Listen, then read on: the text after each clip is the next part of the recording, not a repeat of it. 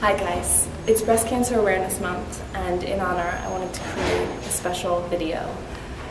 This is a little different. I feel a little vulnerable sharing it with you guys. It's important to me though to share my family's experience with breast cancer in hope of helping others. So take a look.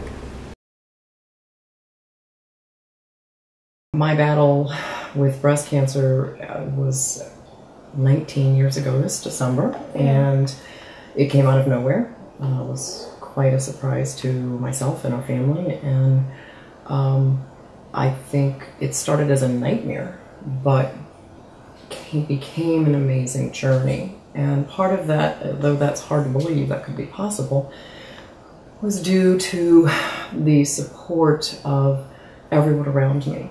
Family, friends, neighbors, our community rallied for us in ways that taught me a lot about caring and giving. People gave gifts of themselves in ways that they could and that were meaningful and helpful and kept our family sustained with hope and prayer and food and companionship. And at the time, Karlie and her sisters were very young. Karlie was in preschool. Yeah, I was so little, but I remember all of the support. I could think of hundreds of ways that people helped our family to sustain normalcy, to just try and be normal as a family in as many ways as possible, so that I could keep battling what I had to do. I'm so grateful for the technology and the research that was able to help you in your fight against breast cancer. Back in September, during the craziness of New York Fashion Week, we as a family all came together and did the Race for the Cure in New York. It was a really special day. Good morning! We are on our way to Central Park for the Susan G. Komen 5K Race for the Cure, and the entire Kloss clan is squeezed in one car. We have t-shirts, we have snacks, we're ready to go. We just passed through the starting gate, and now 5K's ahead. In a sea of pink. And support and emotion and excitement. It's very emotional. It is. Just seeing all the family members of people either who have been affected by breast cancer or lost their life to breast cancer or winning survived their battles. And wearing that survivor shirt proudly. Going through this is tough.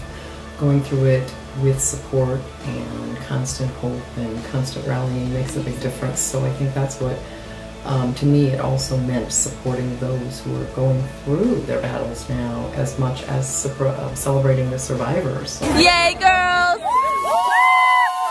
Amazing. Why did you all volunteer? Why are you out here today? Why not? Why not? To support the new ones. It's an amazing cause. Well, thank you. Bye, girls. Bye.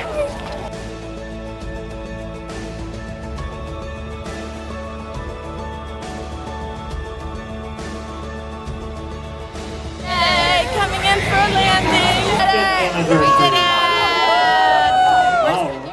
I share this video with you guys today, and I share our story because I want it to be a reminder to encourage you guys out there to get checked, to get screened, and to encourage your loved ones, your parents, to also get checked for breast cancer, and to be grateful for life because life is precious, and I feel so grateful that I have you.